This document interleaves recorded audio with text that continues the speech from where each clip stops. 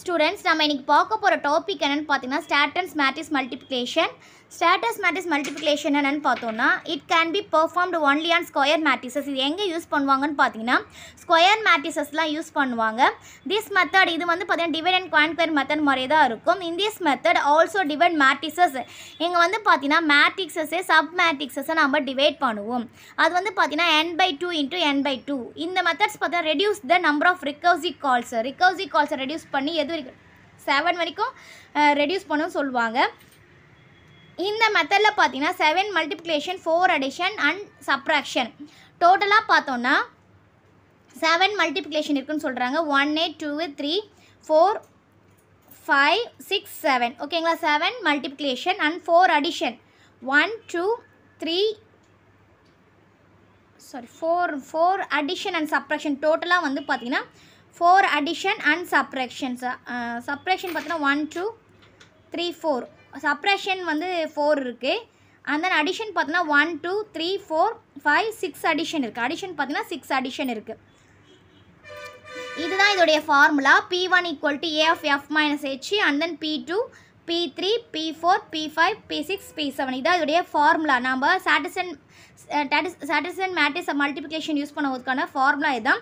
கடைசியாக C1 C2 C3 use பண்ணுவோம். அதுக்கான ஃபார்முலா பார்த்தீங்கன்னா இதுதான் அந்த ஃபார்முலா. இந்த ஃபார்முலா யூஸ் பண்ணி தான் அந்த மேட்ரிக்ஸ் மல்டிப்ளிகேஷனே நம்ம போட போகிறோம். Final answer C1 C2 C3 வரணும்னா ABCDன்னு பிரிச்சுட்டு EFGHன்னு பிரிச்சுட்டு இன்டூ இதை இன்டூ பண்ணால் தான் இந்த வேல்யூ வந்து வரும். ஃபஸ்ட்டு வந்து நம்ம பார்ப்போம். ஸ்டாட்டஸ் x, y ரெண்டு மேட்ரிக்ஸ் கெட் பண்ணிக்கிறோம். லென்த் அதோட length =-1 return of x into y. இப்போ ஏபிசிடின்னு சொல்லிட்டு ரெண்டாக ஸ்ப்ளிட் பண்ண ரெண்டு மேட்ரிசஸ் இல்லையா. ஒரு மேட்ரிசஸ் வந்து பார்த்தீங்கன்னா ஏபிசிடின்னு எடுத்துக்கிறோம்.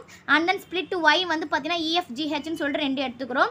இது வந்து பார்த்தீங்கன்னா அந்த P1 ஃபார்முலா பார்த்தோம் இல்லையா. P1 P2 P3 அந்த ஃபார்முலா வந்து பார்த்தீங்கன்னா நம்ம அப்படியே இப்படி வந்து அல்காரிதமில் எழுதிக்கணும். ஃபைனலாக C1 = அண்ட் தென் C2 = சொல்லிட்டு இதான் ஃபார்முலா.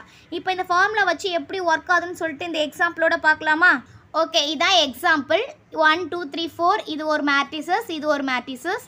இது வந்து ஏபிசிடின்னு வச்சாச்சு. இது EFGH வச்சா. ஃபஸ்ட்டு ஃபார்முலா நமக்கு என்னது A into F minus H. ஏயோட value 1, எஃபோட value 6 - 8 = 1 - 2.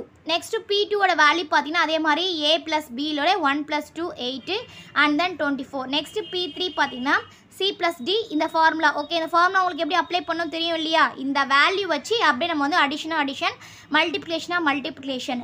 இப்போ இந்த ஃபார்முலா அப்ளை பண்ணும்போது பார்த்தீங்கன்னா நமக்கு ஒரு ஆன்சர் வரும். ஒவ்வொன்றுத்துக்கும் பார்த்தீங்கன்னா P1 P2 P3 P4 P6ன்னு வரும். அதை வந்து நம்ம பார்த்தீங்கன்னா P7 இப்போ C2ல் அப்ளை பண்ண போகிறோம். C2ல் என்ன ஃபார்முலா.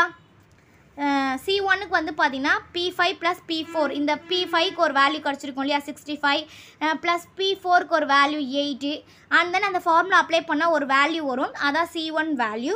நெக்ஸ்ட்டு C2ன்னு பார்த்தீங்கன்னா P1 + P2 P1 ஒன்று P2 ப்ளஸ் பண்ணோம்னா நமக்கு இந்த வேல்யூ வரும். C3 பார்த்தீங்கன்னா P3 + P4 and then C4 பார்த்தீங்கன்னா P1 + P5 - P3 - P7. இந்த ஃபார்முலா அப்ளை பண்ணும்போது பார்த்தீங்கன்னா நமக்கு ஒரு ஃபைனல் ஆன்சர் வரும். அதான் வந்து ஸ்டாட்டஸ் மேட்ரிக்ஸோடைய அல்காரிதம், அதாவது ஃபைனல் ஆன்சர். இதோடைய டைம் காம்ப்ளெக்சிட்டின்னு பார்த்தோம்னா இஸ் 0 n² 8074 அப்ராக்சிமேட்லாம் இந்த வேல்யூ தான் இதோடைய டைம் காம்ப்ளெக்சிட்டி. இப்போது ஸ்டாட்டஸ் அண்ட் மேட்ரிக்ஸ்க்கு எப்படி ஃபார்முலா அப்ளை பண்ணி போகணுன்னு உங்களுக்கு கிளியராக தெரிஞ்சிருக்கும்னு நினைக்கிறேன். Thank you students. தேங்க்ஸ் ஃபார் வாட்சிங். நம்ம சேனலை சப்ஸ்கிரைப் பண்ணுங்கள், வீடியோவை ஷேர் பண்ணுங்கள்.